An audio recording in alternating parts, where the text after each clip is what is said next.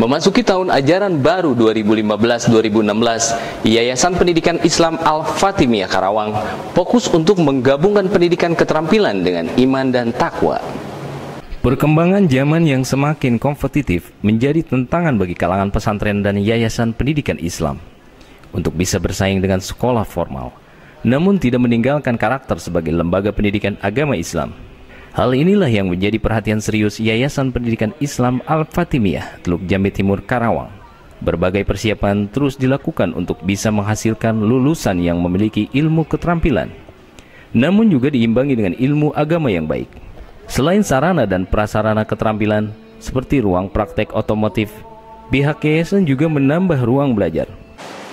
Ini kegiatan akhir tahun, penutupan tahun ajaran 2014-2015. Nanti akan dibuka tahun pelajaran 2015-2016. Di dalam 2015-2016 ini akan lebih difokuskan untuk penggabungan antara Imtak dan Imtek, antara teknologi yang berkembang sekarang ini, terutama di SMK, itu digabungkan dengan iman dan takwa. Kegiatan tahun ajaran 2015-2016 difokuskan penggabungan Imtak dan Iptek, sehingga anak-anak yang lulus nanti tidak hanya dibekali ilmu agama, tetapi juga ilmu pengetahuan keterampilan.